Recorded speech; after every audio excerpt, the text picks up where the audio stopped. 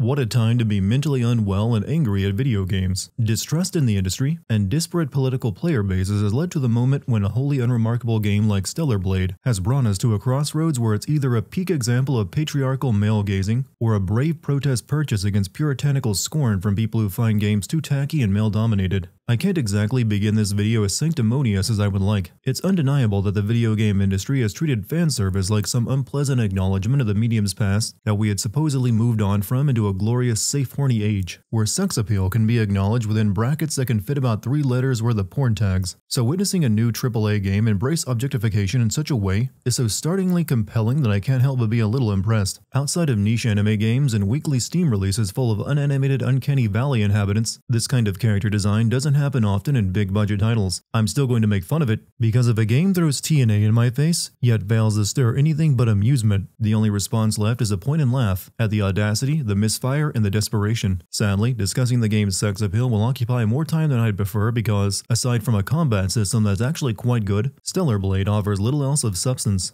A woman's center of gravity is in her hips, and Stellar Blade's protagonist certainly has a lot of gravity, but not enough to keep the lighter-than-helium narrative from drifting away from it, caught in a 3-body problem. A snow globe's retelling of NieR Automata's philosophical ideas, visually compelling for a few moments after you shake it, but then settling into dullness once the glitter pulls at the bottom. Characters who are essentially mannequins with great haircuts and designer clothes, but possess personalities about as deep as a coffee stain on my desk. Noticeable, but easily overlooked and quickly wiped away, all contained in a world that relies on the Bible to make up for the shallowness of its lore, dropping Old Testament names so often the game feels like a ploy to coax weebs into going to church. By the time you're halfway through, you might just feel guilty enough to consider Sunday service, if only to pray for a deeper melding of narrative and character design. You see, I'm perfectly fine with games being filled with attractive women, even ones wearing outfits that fit as snugly as a condom, but the personalities, setting, and narrative have to match the ridiculousness of such characters. When that setting is a biblically themed post-apocalypse where beautiful space women fight grotesque monsters with swords, you've already stylized the world and characters to a degree that I can't possibly connect with, so you may as well lean into it and make it comfortably absurd. But with the seriousness this cast possess, you'd think you were playing a Last of Us mod where all the characters were replaced with Instagram models. Larger-than-life looks demand larger-than-life activities and personalities, because why else would you get up at 5 in the morning to comb your meter-long ponytail and have your makeup team spend 3 hours getting your face looking perfect?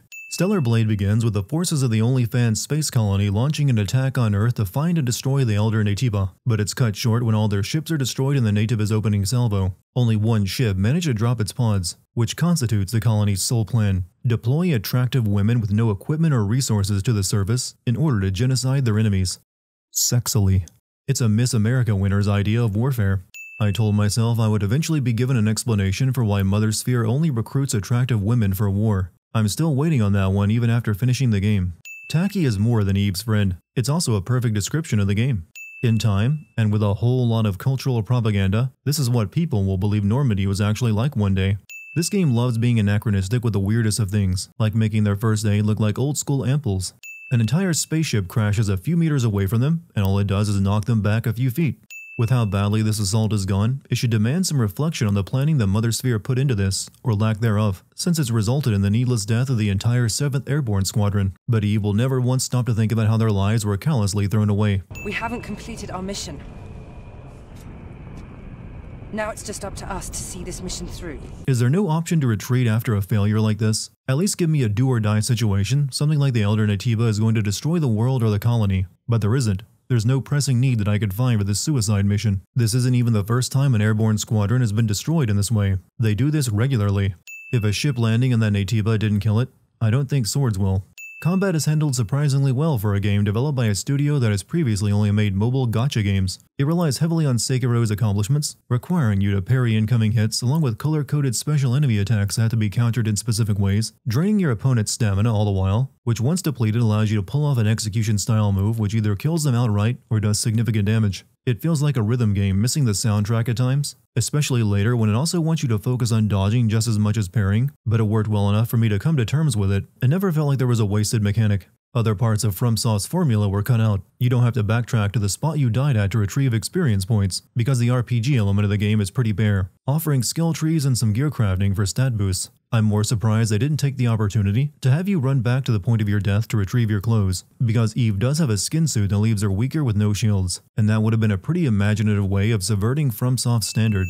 Taki's looks have been sculpted to such a high degree that she's incapable of displaying a pained expression on her face after her arm was cut off and then she was impaled on the Raven Nativa's claw. She may not look it, but that girl is in endless pain. Sexily. In the next scene, Eve is being flown around by Adam, who saved her from the Raven Nativa with his hoverbike. He then whisks her off to a location where she can find an Alpha Nativa. An entire partnership happened in one jump cut. God created a less abrupt team-up when he made Eve from Adam's rib. And this is the same divine being who said let there be light before he even made the first stars. I'm sure most of Eve's outfit is uncomfortable to wear, but those heels look like a torture device. Something is falling from the sky. A strange sensation. I'm not too surprised that Eve is ignorant of rain or falling water. Her clothes fit tight enough to convince me she probably prefers drying off after a bath with a garbage bag. The one thing every single Souls-like fails at replicating is level design. The devs know they have to create shortcuts that circle back to other areas you pass through to allow access to checkpoints, which in a FromSoft game means unlocking doors, knocking over a tree, or activating a lift, among other things. Stellar Blade just plops a chain link fence down in your path and demands you circle around a mountain so you can use the slide bolt. The only other barriers are locked doors or require you to scan for dead people nearby who have the access code on them. Weirdly, all the door codes are written in Greek numerals for some reason, or collecting fusion batteries to power up terminals. The game isn't even hard enough to warrant this type of design. It never felt like I was struggling to make progress to the next shortcut. They're pretty frequent, and dying lacks any penalty. I don't find Eve's character design to be that impressive, at least in comparison to other female characters in the game. She possesses that focus-tested attractiveness. Pretty, but forgettable. The most interesting thing about her design is that her sword also serves as a hair clip when not in use. Though if it ever turns on accidentally, she's gonna have a sword sticking through her brain. The previous airborne squadrons brought soda machines, payphones, and vinyl record players with them to create supply camps, which you activate using cryptocurrency. The only thing they brought that makes sense is the big pot of stew, of which Eve never eats. I would make fun of this ridiculous military glamping, but it's more preparedness than Eve's squadron seem to have brought with them for this mission. Oh, what's this? A ladder? Why, how helpful for reaching the lower level. Let me just climb down it normally and... The biggest ass in this game isn't Eve's, it's the platforming. I fell into bottomless pits more times than I would like to count and struggled to climb around the yellow painted ledges. It feels stiff, like a gameplay element that was supposed to be in a different game, but ended up bolted onto this one. The Hall of Records isn't too far from here, but an entire block is submerged. Since Adam has a ship that can land and take off anywhere, why didn't he just fly Eve directly to the Hall of Records? Instead, he expects Eve to use an old monorail that he just assumes will still function despite decades of zero maintenance and half the track missing. I was just remembering something from yesterday. Which just so happens to be the only memory Eve has because her character has no other interesting things to reminisce about. You'd think this girl was born a week ago, went through training, and then watched her friend die, and that's a sum total of her life experience. What are you going to do after you defeat the Alpha Nativa? All airborne squad members exist for one sole purpose. All we must do is complete the mission. Maybe I'm onto something with that theory. By her own admission, she was born to be boring and one-dimensional. It's a victory monument. The Hall of Records is under there. Why would they build the Hall of Records under a victory monument? It seems like a public facility set up for greeting visitors, but that's such incredibly poor placement. This is a great example of the large item tiny pocket dilemma found in games. Adam has Eve take the hypercell from the Hall of Records, and Eve just stores that thing right up her ass for the next several hours. Adam guides Eve to a location where a 5th Airborne Squadron pod landed decades ago, and is attacked by an Alpha Nativa guarding it. It drops an Alpha Core after it dies, which Eve also sticks right up her ass. You'll end up needing several of these Alpha Cores, and I'm not going to sit here and pretend not to notice that this is just the fruit of knowledge that Eve ate in the Bible. Let me introduce myself. I'm an engineering support of the 5th Airborne Squad. Lily Artemis II. So now we have Adam, Eve, and Lily, which is just another name for Lilith. Naming the male and female lead Adam and Eve was already more than you can get away with before eyes start rolling in their sockets. You just know if this game gets a sequel, they'll add a Cain and Abel. So just to recap, you were in that hideout waiting for another squad to arrive for almost 2 years? Recapping what Lily just told you would be really annoying and pointless. Maybe the game should have shown Lily telling him that the first time, instead of being so excited to keep moving, that it cuts away so it can deliver the shorthand version. 2 years in a pod. I hate to think what it must smell like in there. Also, 2 years of solitary confinement would have been mental hell on a person, but Lily came through it just fine. Do people like Eve and Lily even need to eat and breathe to survive? All of their base camps have a big pot of stew, so I assume they have to at least eat. Doesn't this mean that the previous airborne squad was also completely wiped out and Lily is the only survivor because she was stuck inside her drop pod? Just how much does your military suck? And why does it keep throwing soldiers into a meat grinder? sexily. There's a city where other survivors, besides me, live. What? Really? It's called Zion. Zion, huh? Okay. Can't wait for the sequel where they start adapting Noah's Ark with all the animals being anthropomorphic cat girls and the like. Eve being heavily sexualized doesn't bother me. She looks like an adult after all. But Lily exists in that uncomfortable zone where she appears underage. Her boobs jiggle more than Eve's, and she wears her bra outside her clothes. Since this game doesn't have a snake to tell Eve to go search for alpha cores, she gets Oracle sitting under his tree of knowledge. Is there really no other way to reach the nest? By fusing 4 alpha cores together, you create something called a master core.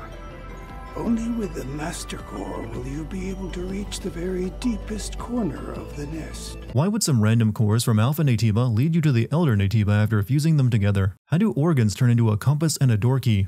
Were you really sent to Earth on the mission to kill the Elder Naytiba without even knowing where it was or even how to find it? I guess they really lucked out choosing this particular region of the planet near Zion and the nest. That's great news!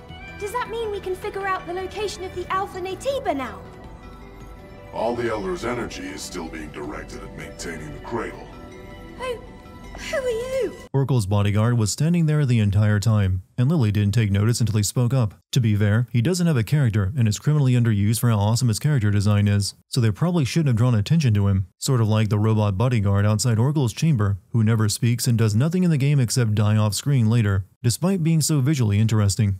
In order to track down more Alpha Naytibas and acquire their Alpha Cores, Oracle needs you to find more hypercells to power up Zion and enhance his search function. I wish they would have looked to the Bible for more narrative to borrow, because this game is one glorified fetch quest. The Bible's only fetch quest was David collecting 100 foreskins from the Philistines. You're now free to roam around Zion and pick up side quests, such as this one where a male barber went ahead and built an entire hair salon complete with antiques in every corner and barber chairs, but didn't bother getting a pair of scissors. And so you need to go find some for him in the desert, or this one where you go into the desert to find parts to repair this incredibly well-designed singing android, or all the other side quests that have you travel into the desert to find something and bring it back. After my first visit to Zion, my subsequent visits were me running to Oracle's chamber, then straight back to Adam's ship, where he then took me somewhere in the desert.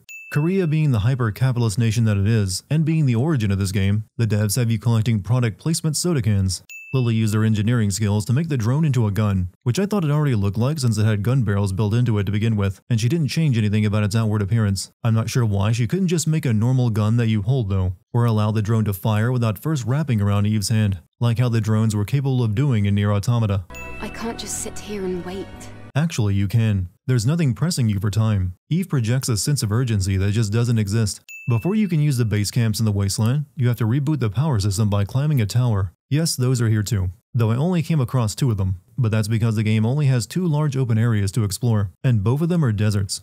Outside Altus Lavore, where you obtain the next hypercell, you have to prove yourself by fighting the Swiss guard if they were a stripper. Oracle didn't send a message to her that Eve was to be allowed through, so she has to test your combat prowess first. The thing is, the combat she's testing isn't the kind of combat you get to use in there. There's an electromagnetic field inside disrupting use of Eve's sword, so it's stuck as a hairpin. You can only use the drone gun, which isn't affected for some odd reason. Quite the selective electromagnetic field they have there. This results in a very Dead Space-like experience as you shoot up monsters in dark metal corridors with a big gun that encloses your fist, not acrobatic swordsmanship. Why would the laser security system shut down just because the intruder beat a bunch of monsters? Those lasers kill upon touch. Eve was trapped.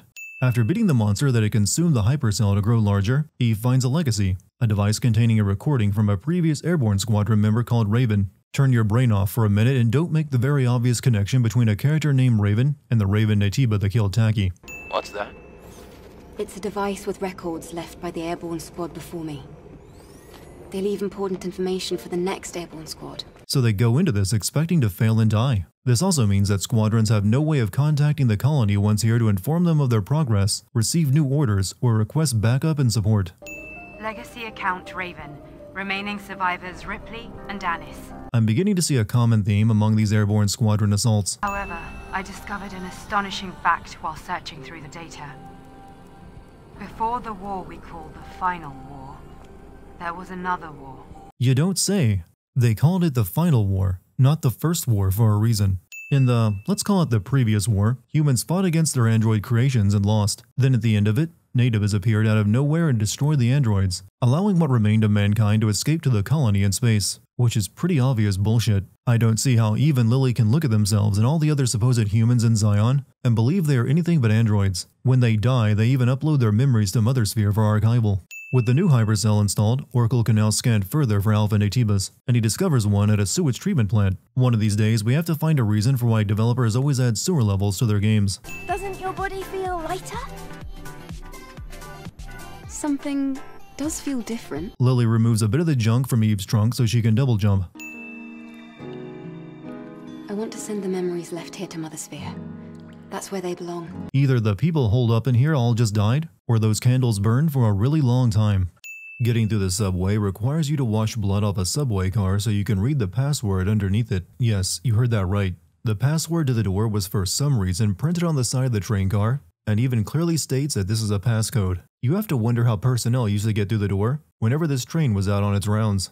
The alpha signal led to this contaminated water purification plant where Eve finds Taki, who has been made into an alpha natiba. I'm pretty sure only the elder natiba can transform one of Eve's kind like this, and he's a bit preoccupied. But more important than that, there needs to be a new category added to the Game Awards for Best Character Design, because Taki wins it hands down with this sick-ass outfit she has. Taki then pulls a Sephiroth move and grows a single black wing from her back. She already had an outrageously long katana. Do you want to have her speak at ASMR decibel levels next? I've been waiting. Never mind, I guess they do. Before you die, would you mind telling Eve who or what did this to you? No? You're just going to die and share your memory stick with her? Okay, we can work with that. Can Eve look through that to find out who did this to you? No? She only acquires her devil trigger by briefly gaining access to your fighting style? Cool, and helpful, but not very informative. Where did Eve pull Taki's USB drive out from? Because Taki never handed it to her. The girl only had one hand left and she was reaching towards space with it when she died. Oracle can't locate the black-winged alpha natiba without more of that sweet hypercell juice, so he sends you to Abyss of War to find another one. They suddenly recall the legacy they discovered underground and give it a watch. It's another recording from Raven, who just so happened to visit all the same locations Eve is tasked with going to, even though Raven wasn't actively hunting down alpha natibas like Eve is. In this record, she tells of discovering the Mothersphere as an AI created by humans, but somewhere along the line it created Andro Eidos in its own image, and grew disillusioned with humanity in comparison to its own creation. Lily disbelieves it since she's faithful to Mothersphere, but Eve only claims they need more information, of which she will not actively search out, and just happens to come across more legacies in her path. How many deserts did they need to include in this game? Of all the environments to be stuck walking around in high heels. Ah, damn it. Looks like the engine was damaged from all the sand. We'll have to walk from here. Are you okay with that, Eve? Maybe Eve could borrow your hoverbike, Adam. Is that not an option? The lingerie warrior lady blocks the way into Abyss of War, and you have to prove yourself against her yet again. And this is the same exact situation as the last time, where Eve will only use guns once inside, so the combat trial is meaningless. And how does this one lady find the time to guard two different locations? Just like at all Tesla War, Eve can't use her blade due to an electromagnetic field and has to rely on the drone gun. The game is padding the runtime by making you do the same level twice, as they both serve the same objective, look almost identical to each other, and you even fight the same boss at the end. There are 3 games that make up most of Stellar Blade's DNA. Sekiro, as already discussed, was the inspiration for its combat. The third game is weirdly Dead Space, but world, mood, prominent ass, and navel-gazing all come from NieR Automata. I'm not one of these people that think NieR Automata is incredibly deep and philosophical, but Stellar Blade sure does. It failed to copy its more cerebral subject matter while ripping off nearly every major plot point. Raven's recording left inside Abyss of War reveals that Mothersphere and Andro Eidos won the war and declared themselves the new humanity. The surviving humans fled underground and through genetic engineering turned themselves into natibas. Get it? Because natiba sounds like native? Ugh. Anyway, this is just like it was in NieR, where the enemies you've been fighting the entire time were human souls waiting for bodies to inhabit. And even Lily and everyone else are not human, but replicas of humans. The Andro Eidos created by Mothersphere, who lied and made them believe they were upgraded humans. No! We're humans! Humans with complete bodies, perfectly in harmony with machinery and living tissue. Natibas, on the other hand, are incomplete because they are made only of living tissue. They can't adapt to different environments, and they can't even survive in space. About natibas being unable to survive in space, the devs forget about that in the very next mission. The next Alpha Natiba cannot be found here on Earth. Hold up, you can scan all of Earth now thanks to this new hypercell, and the only Alpha Natiba you can find is in a space station in orbit. Shouldn't you be able to find the Raven Natiba since it's still on this planet? On the way to the space elevator, Adam receives a message from Zion that has him concerned. He doesn't tell Eve and Lily what the message is, even though you find out later Zion is under attack. He wants to turn the ship around and head back, but Eve is adamant about reaching the space elevator and talks him into taking his hoverbike while they press on. You're not short for time. Just tell Eve Zion is under attack and they need to go help. They wouldn't object. You would have taken them back to Zion anyway with your original intention of flying the ship there. Lily, not just anyone is able to operate drones. You need a wide field of view, the ability to make smart decisions fast, and... Except that everyone can pretty easily operate drones. Lily was doing so while you repaired the ship earlier. The only fanbase more horny than Stellar Blades is the Sonic fanbase, so it makes perfect sense to try and draw them in with levels like this. That was a glass shattering sound effect for what was several centimeters of solid steel. This is what that same door looked like on the other side of the tunnel, and she just kicked right through it. This crane is operated by rolling 4 metal balls onto separate power pads. Belial has regenerative ability, so the sword won't be enough to kill him, so they turn the drone into a railgun instead and shoot it, and that's enough to kill it for some reason. They're making a very good argument in this game that you shouldn't even bother with a blade. Inside the space elevator, there's a goth-made android attendant who shows you around until the ceiling falls on her. Thanks for the memories, I suppose.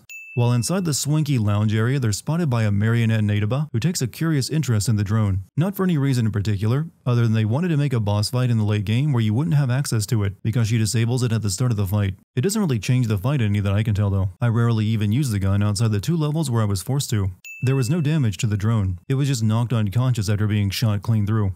Eve makes her way to the core of the orbiting space station and fights the Alpha Natiba there, only to discover that it was just a small part of the Alpha when a huge hand grabs her and tosses her out into space. The Alpha Natiba has grown around the outside of the space station, which has to be so embarrassing for Lily after she claimed Natibas can't survive out here, that she never even mentions it, or maybe the developers just forgot about it.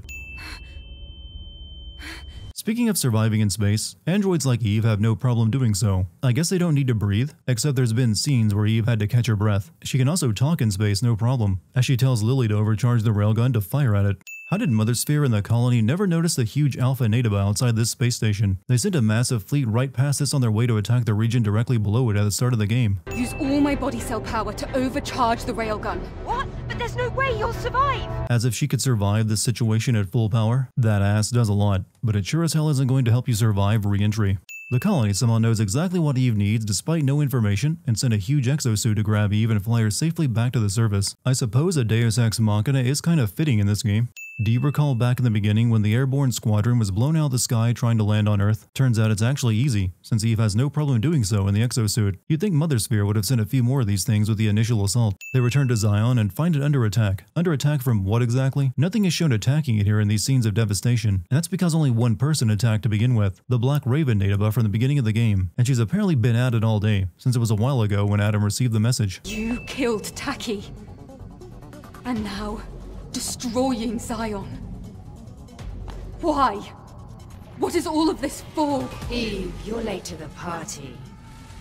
How does it feel to be responsible for the fall of Zion?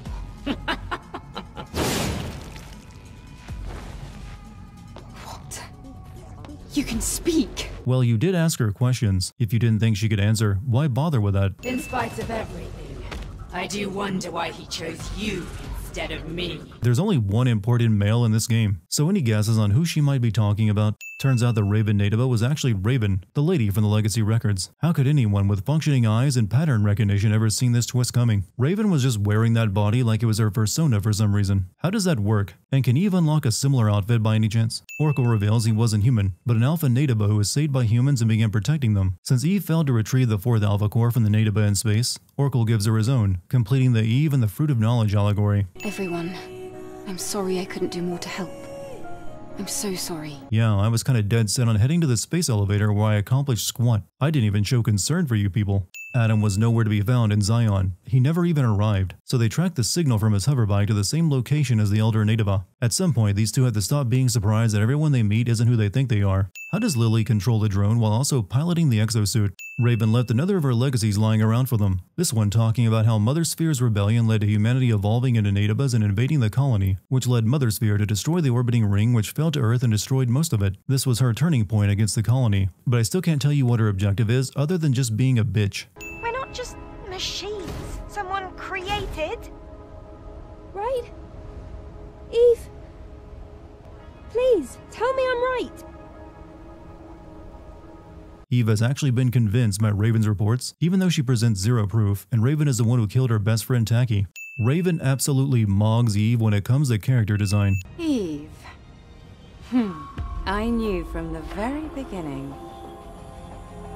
that all along I was nothing but a tool to guide you to him. You knew that right from the beginning, did you? Let's go back to the beginning then. Eve and Tacky were the only two survivors of the drop. You appeared and made to attack Eve, but were intercepted by Tacky, killing her instead. I see no reason you would have known from the beginning that Eve would be important. And if you knew that, why didn't you do anything until just the other day? All you've done is leave legacy reports that explain your discoveries. But there was zero point in trying to convince Eve of anything, since you just wanted to kill her because Adam picked Eve over you. Lily, I want you to stay back this time. This is my battle. Lily, don't help me in that incredibly powerful exosuit. Instead, help me through the much weaker drone. Eve nearly cuts Raven in half, but this apparently won't kill her, only leaving her incapable of ever fighting again. Then Eve leaves her in that state in the desert like that won't kill her. I have a jaw-dropping revelation for you. Adam was the elder Natiba all along. So Adam received that distress signal from Zion, was persuaded to take his hoverbike back, and instead of heading to Zion, came here to wait for Eve to show up. And he also has the last hypercell for Lily to fully power up Zion that his ex-girlfriend smashed all to hell because he didn't go and stop it. I've been researching for decades to find a way. A way for us all to become the inheritors of the human race. An Andro Eidos, with the most advanced unicinous hyperbody ever seen, and the ultimate Natiba that has not succumbed to its hostile instincts. These are the two necessary ingredients. How exactly did you come to that conclusion? What research did you do? How is Eve more special than any of the other Andro Eidos? As far as I can tell, she just fights good. I offer you one last deal. Let us become whole. One being. A single, evolved human species. If we fuse together, we can truly become the seeds of a new human race. How is the fusing of a non-human android and mutagenically evolved humanoid going to bring humanity back? To keep humanity going, they need to somehow reproduce. How are they going to do that since Adam dies in the process of fusing with Eve? Does Eve just lay eggs because she's a hybrid made from male and female? This all sounds a bit vague and with a lot of what-ifs. It's just as confusing and uncomfortable to think about as the original creation myth, which would have required a whole lot of incest. You have two options: refuse Adam's offer, whereby you kill him and doom any chance of humanity ever returning, or accept it and become some weird fusion of android and Natiba. But Lily's exosuit will go rogue and Eve will have to fight her inside the exosuit, which will potentially kill Lily if you didn't do the right side quests. I picked fighting Adam because I'd rather have a final boss fight against a god than a robot. Adam can simply hog-tie Lily's exosuit and dissolve it with a touch after tanking every punch to the face, which makes the ending where you fight this mech seem pretty silly, and in this ending makes the exosuit hanging around after saving Eve from space rather pointless. In two of the endings, Mother Sphere launches a new airborne squadron assault that I can't help but notice had no problem reaching the surface this time. In my chosen ending, Mother Sphere invites Eve and Lily back to the colony. Do you mind telling me where the moon is in this scene? Oh, but... I can't think of a better suited word to end this game on than but.